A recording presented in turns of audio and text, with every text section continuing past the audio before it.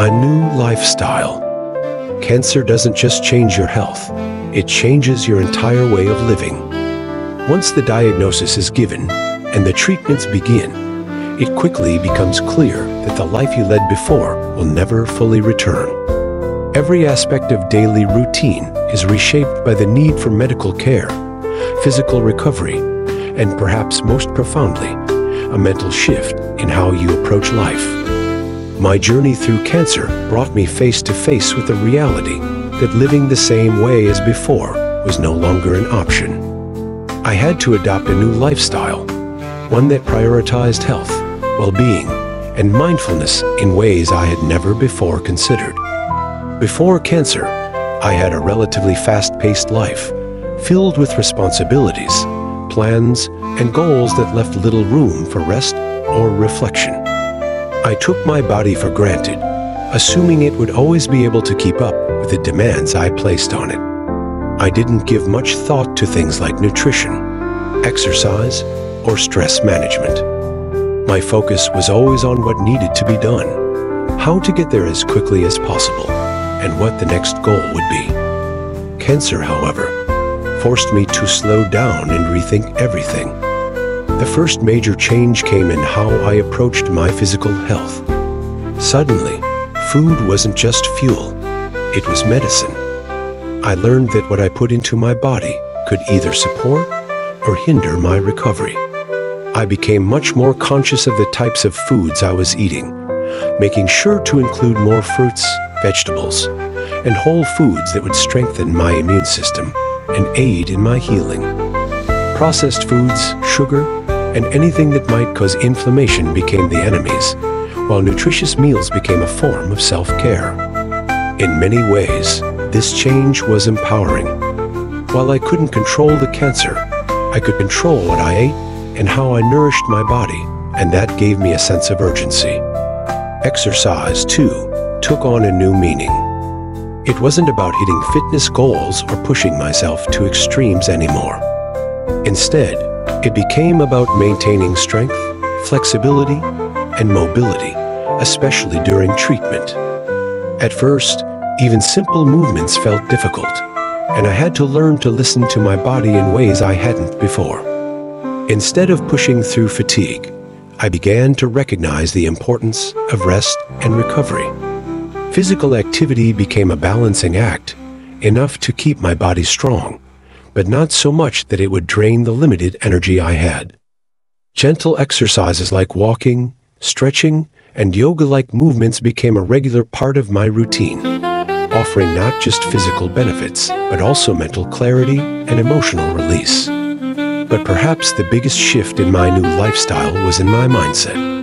Cancer taught me the value of mindfulness, of being fully present in each moment. Before, I was always thinking ahead, about work, family, and the future. My mind was rarely in the present, always occupied with what was next. But cancer has a way of stopping time. The only moment that mattered was the one I was in, because the future felt too uncertain to plan for. I started practicing mindfulness as a way to cope with the stress and anxiety that came with treatment. It wasn't always easy, but learning to focus on the here and now helped me find peace in the midst of the storm. Mindfulness also helped me become more attuned to my emotional health. I could no longer afford to ignore stress, frustration, or sadness. Cancer had a way of bringing all those emotions to the surface, and I had to learn to face them head-on. Part of my new lifestyle was about recognizing the importance of mental health, seeking support when I needed it, and finding ways to express my emotions in healthy ways. Sometimes that meant talking to loved ones. Other times it meant journaling, meditating, or simply allowing myself to feel whatever was present without judgment. Another significant change was in my relationship with time. Before cancer, I was always rushing to meet deadlines, rushing through daily tasks, rushing towards the next achievement. Cancer forced me to slow down. I began to realize that life isn't just about what we accomplish. It's about how we live in the moments between those accomplishments. I stopped measuring my days by how much I got done and started measuring them by how present I was.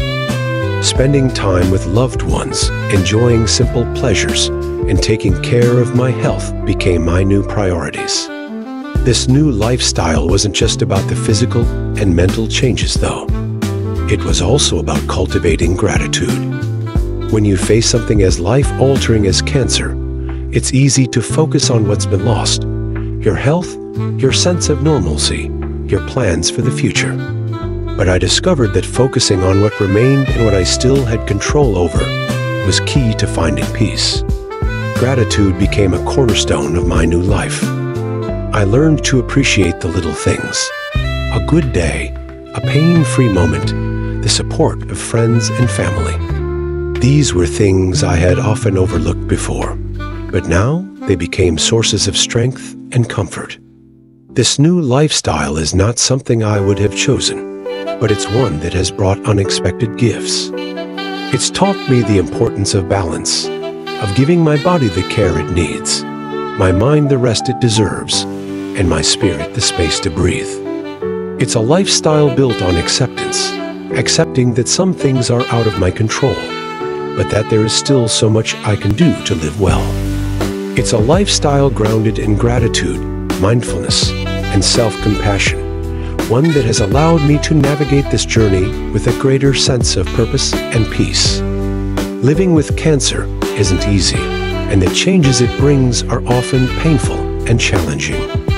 But the new lifestyle I've adopted has helped me not only survive, but also thrive in ways I hadn't imagined. It's a way of living that I will carry with me long after this chapter ends, a life that is more intentional, more present, and more grateful for each moment.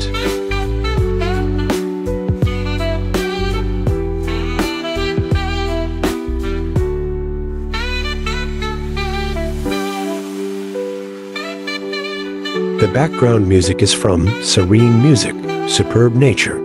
You can find it at my YouTube channel.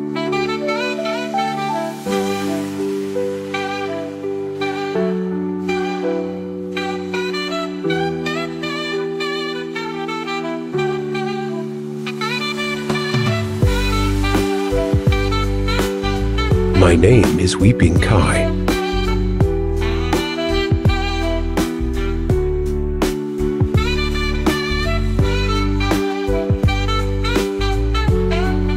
Thanks for watching.